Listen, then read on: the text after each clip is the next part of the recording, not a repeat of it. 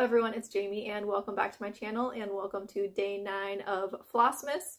Yesterday was day 8 and I worked on day 8 of the Doreen Jones Advent Calendar, which is from Etsy, that I have been stitching on every day so far the month of December. This was day 8, which was the cute little fox. And another change I made is I did not stitch the snow that was supposed to be there again. There was supposed to be snow around his feet, and I was just like, well, we don't need snow. That's more stitching than I want to do. And then someone I think had asked about the border color that I had used, and the border color that I used is a DMC, and it's 4520. I don't know if that is going to focus, but it's, yeah, DMC 4520. I found this just at Michael's, so they should just have it at craft stores. And I'm stitching this on 16 count Picture This Plus in the color Fresco. So there was that. And day 9 is the Christmas tree. So I am excited to start stitching on the Christmas tree. And then I did not work on the 12 Nights of Christmas stitch along once again, because as we get closer to Christmas, I am going to have less stitching time because there are going to be other things that are going to be coming up.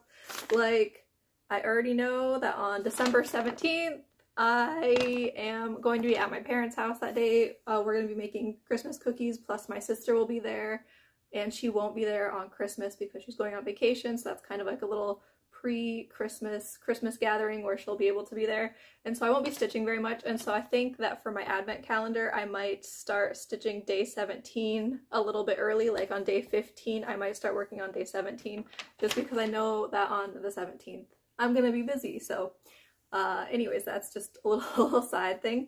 And then yesterday, for the project that I had picked out of my bucket to work on for the day, I had picked the chart Sailor Moon, which is from Tilton Crafts, and I looked on their website and I think that it's not available anymore.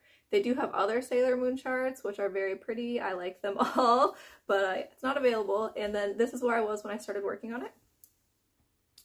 And this is where she is now. I decided I wanted to start working up towards her face because I really wanted to see how her face was going to look. And there is so much confetti in her eyes. Like, every stitch was a different color, and so that took forever. This is being stitched on 28 count 2/1 tent stitch, and I started in the center of this chart because I wanted to be able to start with the Sailor Moon instead of starting on the background, because the background will take forever.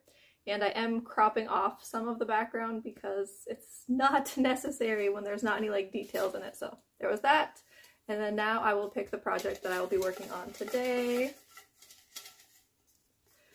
The project for today is a new start. It is the Stardew Winter chart, which is also by Glitch Stitch AU. I think it was only a couple days ago that I worked on Stardew Autumn.